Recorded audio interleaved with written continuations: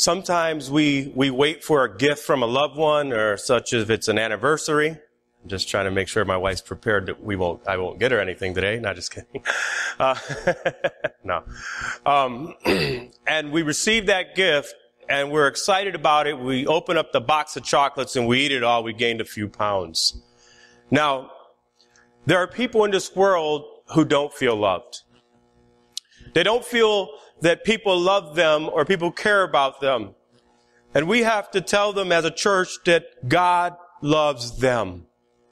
And we read here in Romans chapter 8, verse 35 through 39, which I'll focus more on 38 and 39, some things and truths that we can understand about God's love or the love of Christ that he has for us.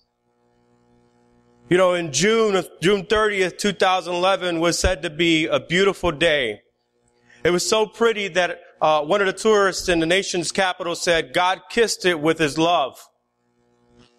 There was not a cloud in the sky. The air was clean and the sun did not just shine on the 30th. It smiled. The warm embrace of a summer day brought thousands of tourists to the district. The sun would soon set and Washington, D.C.'s nightlife would wake up like a newborn baby ready to stay up and play for the rest of the evening. There was a huge private party on the rooftop of the W Hotel. By 10 p.m., it bore the party a noise and that was vibrant and a social event filled with prosperous people who were having a great time. By 11 p.m., the entire scene would take a horrific turn for the worst. A woman's body lay covered with a white sheet near the front of the hotel. One report from the rooftop was that she had walked over to the fence, climbed over the fence, and stepped off the edge to her death. The scene was roped off like in CSI fashion. DC police were everywhere, and unsubstantiated reports from the crowd were that the woman had just told her friend that no one loved her, not even God. Such a death is a painful proof that people still do not understand the fact that God's love is real. More importantly, is a reminder to the Christian church that our message to the world is simple and it needs to be proclaimed and repeated. God loves you. God loves you. And we are not to be ashamed to tell them about that love, the love of the gospel of Jesus Christ, went to the cross, buried, resurrected on the third day. God had a rescue plan, and he would go through that rescue plan through Jesus Christ. God loves you. Well, people hear that word, that God loves you, and they get in their mind of, how can God love me if I'm a sinner? How can God love me if I'm the worst of the worst, if I'm a drug addict, a drunkard, or again, whatever I am? How can God love me in the world that we live in? You know, as a church, we're to proclaim that. Paul makes it clear that he himself is bold for the sake of the gospel. He says in Romans 1:16, for I'm not ashamed of the gospel of Christ, for it is the power of God to salvation for everyone who believes, first the Jew first, and then also for the Greek. He says that the depravity of the humanity is our problem. In Romans 3 verse 23, it says, for all have sinned and fall short of the glory of God. And then he goes on and says that the redemptive plan of God is to save us by grace alone, through faith alone, in Christ alone. Romans 6:23, the Bible says, for the wages of sin is death, but the gift of God is eternal life in Christ Jesus our Lord. And then he goes on and says, and that's God's love, and that God's love for us is real and will never fade nor change. Romans chapter 5:8, but God demonstrated his own love toward us in that while we were still sinners, Christ died for us. And that's the message that we need to proclaim to the world, that Jesus Christ loves them. God loves them so much that he went to the cross for them. God loves them so much, no matter if they're ugly on the outside, God loves them totally. You know, the words of Romans chapter 8, verse 38 through 39 are replete and clear to this fact. For Paul wrote, I am persuaded that neither death, nor life, nor angels, nor principalities, nor powers, nor things present, nor things to come, nor height, nor depth, nor any other creature shall be able to separate us from the love of God, which is in Christ Jesus our Lord. Isn't that something? That is the word of God. That God loves us. You know, we get some examples in Romans chapter 8, verse 38 through 39. If we went back to 35, that's fine. We could get the same example. But here are some examples that we learn about God's love. We learn that the human condition does not change it. No matter where we are in our hearts, God still loves you. Our condition does not change it. From verse 38 through 39, we gain insight on God's love that is overwhelming and life-changing. Paul makes it clear that the human condition does not change God's love for you. You know, a close study of the book of Romans reveals a personal progression here for the apostle as he brings his doctrinal argument to the climax. In verse 18, he says, for I reckon. In verse 28, he states, and we know. And in verse 38, he moves boldly to say, for I am persuaded. The reason for the apostle's boldness is that he knew God's love personally. His name was Paul. But if we look back into scripture, his name was Saul. He was persecuting the Christians, and he would meet Jesus on a Damascus road, and Jesus could have destroyed him then and there, but Jesus loved him so much and spared his life that he would use him later in the ministry of God. When Paul says neither death nor life, he means that no condition between these two spectrums can turn God's love off for you. Isn't that something? The human condition does not change the fact that God loves you. God has never seen a person he did not love. From the worst of sinners to the greatest of saints, dead or alive, God loves us all. In this chapter, we learn that God's love is incomparable. In 1 John chapter 3, verse 1, it says, behold, what manner. Now, in the Greek, the word manner in this verse it gives a meaning of foreign, unique, or one of a kind. And one could say it literally could be translated, what out of this world kind of love. So if we were to read that, it would be, behold, what out of this world kind of love the Father hath bestowed upon us, that we should be called sons of God, and therefore the world knoweth us not, because it knew him not. God loves you for who you are, and he loves you and me the same. God has love for you in this whole world. We can all look at, we could look at all the different relationships that you and I enjoy, and all the various expressions of love that we say and have to those that we love, and yet the love of God is incomparable. Nothing can compare to the love of God. God's love is incomparable, and it is out of this world. Why is that? Because of its source. Well, what is the source of God's love? God is the source of it. God is love, is what the scripture says. He is the source of it all. You know, it reminds me when I was younger, you would go to your grandparents' house, and people would say, which one of the children, we had, 4 brothers or 3 brothers and sisters, and they would say, well, which one does your mom love the most? And I'd stand up and be like, and smile. She loved me.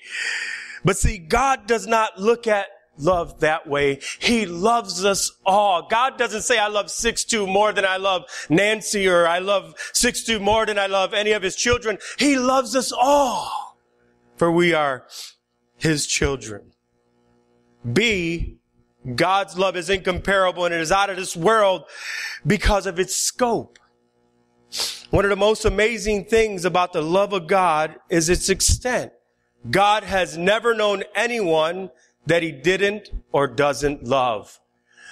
One of the famous verses in the Bible is John chapter 3, verse 16, and I love it so much I say it. For God so loved the world that he gave his only begotten Son, that whoever believeth in him shall not perish and have everlasting life or eternal life. And the key word is, for God so loved the world. Take the word world out and put your name there. For God so loved Sixto. For God so loved John. God loved you so much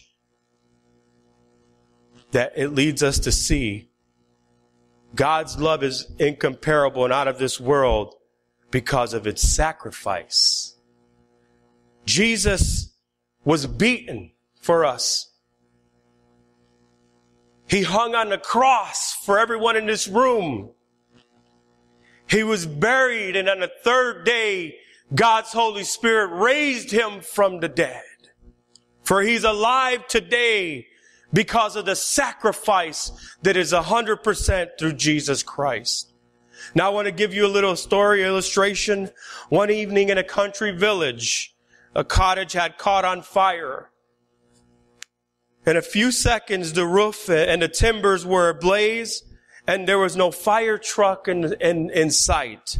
And the villagers stood helpless looking at this fire. And then suddenly a young man burst out and said, "What are you guys going to do? Stand there and be helpless and do nothing for those children in the house?"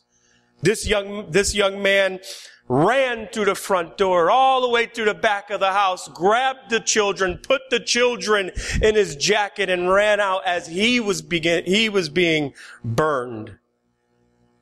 And he darted out of that house, and a moment later he emerged with the children under his arm. He had carefully hidden them in his coat to prevent them from being burned. But he himself was burned badly. You know, the parents of these two children perished in the flames. There was much sympathy in the town and in the village that people would express their desire to adopt these two children. And then later, two people petitioned the court to adopt the children. One was the town mayor, who had money, who could help these children, get them off to a nice school and get them off so that they could live a good life. And the other man who petitioned the court was a man who risked his life for them. And when the judge asked this man why the court should allow him to adopt the children, he did not answer with words. Instead, he held his hands high to bore the scars from the burns on his arms. He let those scars argue for him. What a great sacrifice. Yet it does not compare with the love of God. God so loved us that he spared not his own son, but delivered him up. There are various ways that love can be shown, but none match the love of God in its sacrifice. Here's another thing that we learn in Romans chapter 8, verse 38 through 39. 2, demons cannot restrain it. Demons cannot restrain the love of God. Not only does the human condition cannot change it, but neither can demons restrain it. God loves you in the presence of the adversary. Paul says, nor angels, nor principalities, nor powers. Isn't that something? Well, who are the angels that he's talking about here? He's talking about the fallen angels who work in conjunction with the principalities and powers of this world against the believers who are in Christ Jesus our Lord. What is their work?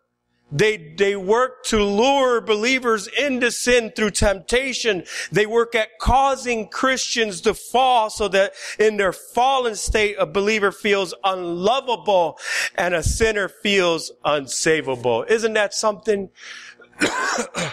the enemy is out to destroy your life. You know, looking into scripture in Mark chapter 5, verse 1 through 11, just thinking about demons cannot restrain it. Here, Jesus meets a man in the tombs who was tormented by demons, and he cared enough to save him, heal him, and deliver him, and use him for his glory. Isn't that something? God, no matter what, he was tormented. God loved him so much that he would deliver him from that torment, while others would leave the man chained up alone. Here's some great news. When God decided to love you and me, not even the devil in hell could change God's mind about you. Here, we can see God's love is inseparable. Regardless of what we face and go through in our life, nothing we face is able to come between us and the love of God. His love will endure through anything at all. Do not get caught up in the things that make you feel that God does not love you or he's forsaking you, because God has not. He loves you. He loves you, and he's promised that he will be with you unto the end of the age. Listen to the scriptures in Hebrews chapter 13, verse 5. It says, let your conduct be without covetousness. Be content with such things as you have. For he himself has said, I will never leave you nor forsake you. Isn't that something? When the devil says, or the demons say that God does not love you and he's left you alone, you could always go back to Hebrews 13 and says, get away from me, Satan. God is always with me no matter what I go through in life. And then in Matthew 28:20, you claim this as well, teaching them to observe all things that I have commanded you, and lo, I am with you even to the end of the age. Amen. His promise is that nothing will be able to come between us and the Lord our God. By the way, the word separate, it's a strong word. It carries the idea of a divorce, or dividing asunder. Regardless of what happens in life, nothing that man can do to you can come between you and what the Lord has for you in Jesus Christ. His love endures and makes us secure. You know, I think about that as I read it here. Some things that I want you to know. Paul shares this great fact in this text this morning. That sin cannot separate us from his love. Sin cannot separate you from the love of God. He still loves you regardless of what you've done in life. Excuse me. I sure hope that don't turn my lips red. Now, I want you to understand this morning. Though God loves you, it does not give us an open thing to sin continually. We need to understand, even though God loves us, no matter what we have done, sin has consequences, and we need to go to God every day. Paul shares his great facts in this text this morning that suffering cannot separate us from his love. Paul was a man who experienced great suffering, yet his conclusion was that nothing could separate us from the love of God. He's been through it all. Paul has been through it all. And then we go see sickness cannot separate us from his love. You know, speaking of sickness, now I got this, I'll self-diagnose myself. You know how we are. You know, I had bronchitis this week, I'll say. It almost felt that way. But even though at times I felt that I could not breathe, and I felt alone and no one wanted to get next to me because I was not feeling well, God was still there with me because he loves me.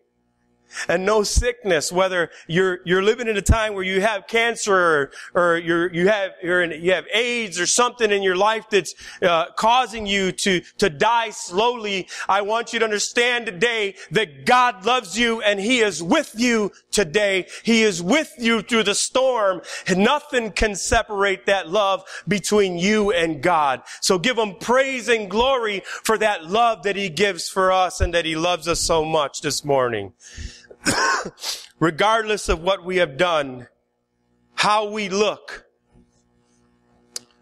or what we have suffered, God's love remains constant.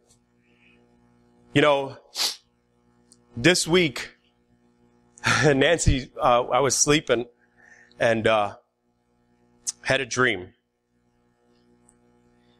And in that dream, I remember dropping a plate of food and I was so hungry, trust me. It landed on the rug and my sister and I were at the table and I went to go clean it and then the rug lifted up. And it wrapped up. I looked to the back, to the back, and I remember a door and all the water was coming in and it came in and it wrapped me up and it was suffocating me. And I started pleading in the name and blood of Jesus Christ, Satan, get away from me. I was in a battle from the beginning to the end. I could remember the whole dream as if I could walk through it and live through it. But through it all, God loved me. Through it all, through the battles that I've had in the dreams or wherever I was, God's love was there. All I had to do was proclaim it. Satan, get behind me. And it reminded me that no matter what I've done or where I've been in life, God loves me. And I woke up and Nancy, I think she thought I was a priest in my dream or something because she said I was mumbling a lot of things there. But I was pleading for that love and that covering, and God did so. Which leads me to my final point. Here's the final thing we learn from this chapter about God's love or the love of Christ.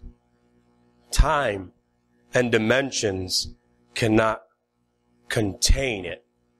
Time and dimensions cannot contain God's love. God loves you. God's love for you is so pronounced that time and dimension cannot contain it. Paul says, nor things present, nor things to come, nor height, nor depth, nor any creature. What he is saying is no present or future circumstances will keep God from loving you. In short, God loves you and there's nothing that you can do about it. The reason you cannot do anything about it is that you had nothing to do with it. God loves you and you can't change that. God has made a decision to love you and his mind is made up. Nothing can turn his love off. Nothing can make his love cease, and nothing will ever cause him not to love you deeply and personally. Here we learn that God's love is inescapable. His love is everlasting. You see, Paul closes this chapter by speaking of the confidence in his own security and in those of the redeemed. He tells us that what we have is a not a hope so thing, but it's something that we can be confident in. He tells us that there is nothing from the beginning of our life with God until the end of our life here that will be able to separate the believer from the salvation that he enjoys in Christ. The end result for all this is the blessed assurance that in Jesus we are forever protected and secure, come what it may be, life or death. Everyone in this room must come face to face with the love of God. And what in that love he has done and is doing for us. We cannot escape the presence nor the knowledge of his love. Why? God is present with you this morning in his love. You cannot escape the presence of God. Wherever you are, God is. If you try to hide under the pew, God's there. If you try to go to the bathroom and hide because you don't want to hear the sermon, God's there. If you're going downstairs in the kitchen and you're saying we're finishing up, God is there. We cannot escape the love of God this morning. God is pursuing you this morning in his love. You know, one of the most beautiful scenes in the Bible, to me, is found in the very beginning. After the fall of Adam and Eve, they hid among the trees in the garden. Yet God came pursuing them. And the whole Bible is a story of the pursuit of God for fallen man. Isn't that something? God is in pursuit of you today. See, God is pleading with you this morning in his love. From God seeking fallen man in the book of Genesis, all the way through the scripture to the very last words, we see God in his love pleading with you and I to come to him to be saved. For the Bible says in Revelation chapter 22, verse 17, and the Spirit and the bride say, come. And let him who hears say, come. And let him who thirsts come. Whoever desires, let him take the water of life freely. Isn't that something? God loves you. You feel empty today? You feel alone today? God loves you, no matter what. God loves you. And I want to conclude with this.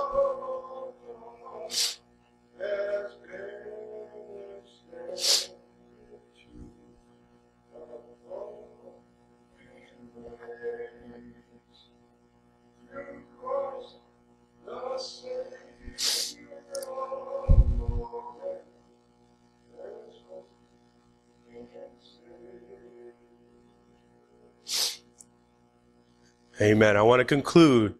Does God love us? Is the question. And here's your answer. Yes, he does.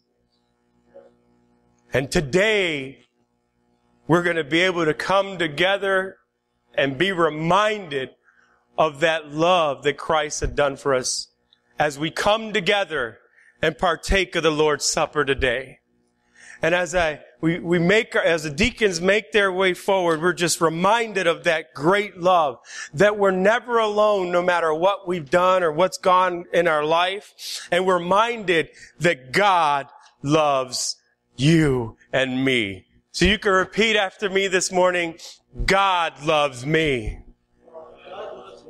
Amen.